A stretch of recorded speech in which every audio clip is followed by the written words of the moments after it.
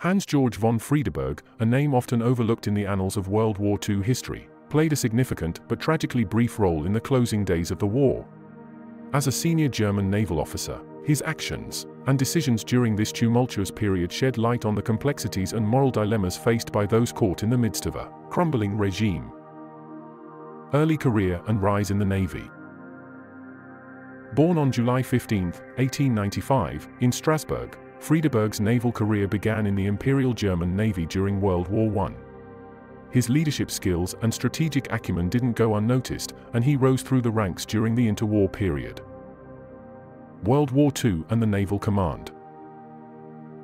When World War II erupted, Friedeburg found himself at the helm of critical naval commands. His assignments included service on submarines and battleships, where he demonstrated his capabilities as a skilled naval officer. However, his real prominence came in the final months of the war. A harrowing decision. As the Nazi regime faced imminent defeat, Friedeburg found himself in an unenviable position. In the face of Germany's surrender, he was appointed as the chief of the German Naval Command in May 1945. Tasked with negotiating the surrender of German naval forces to the Allies, Friedeburg faced a profound moral dilemma. The instrument of surrender.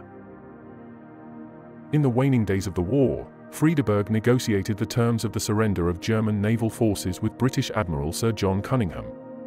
The instrument of surrender, signed on May 7, 1945, marked the cessation of hostilities in the North Atlantic. Friedeburg's actions demonstrated his commitment to preventing further loss of life and destruction, despite the disarray and desperation of the collapsing Nazi regime. Tragic end.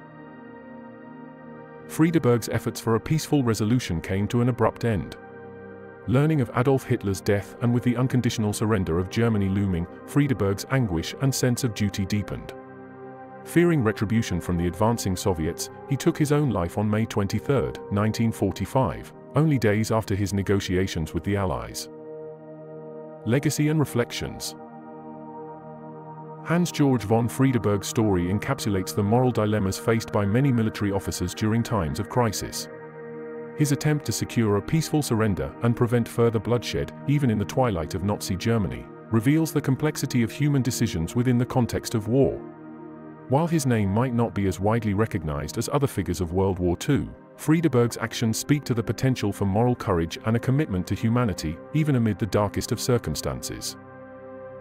In the annals of history, Hans-Georg von Friedeburg stands as a reminder that even in the chaos of war, individuals can choose compassion and restraint over blind obedience. His legacy prompts us to reflect on the choices we make and the ethical responsibilities that come with positions of power, particularly in times of crisis. Thank you for watching. If you enjoyed this video and would like to see more content like this, please consider subscribing to our channel. By subscribing, you'll be notified when we upload new videos. Thank you again for watching, and I look forward to seeing you in our next video.